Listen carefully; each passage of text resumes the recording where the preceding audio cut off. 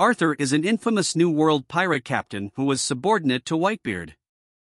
It can be deduced from his willingness to put his life on the line to save Ace that Arthur is a person that values loyalty and friendship. Furthermore, since he was willing to take up arms against Marine headquarters, it can be concluded that Arthur does not lack in bravery. Arthur is a fearsome pirate who has managed to achieve an infamous reputation in the New World.